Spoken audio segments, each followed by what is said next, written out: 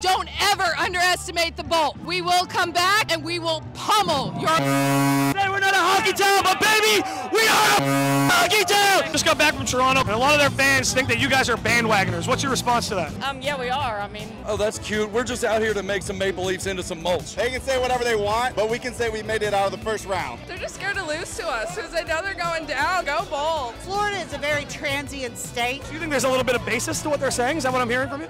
Well, yeah. That's just, that's Canadian fans for you. This is a Fanalytics question, okay? Okay. What percentage of Maple Leaf fans can you tolerate sitting in your section?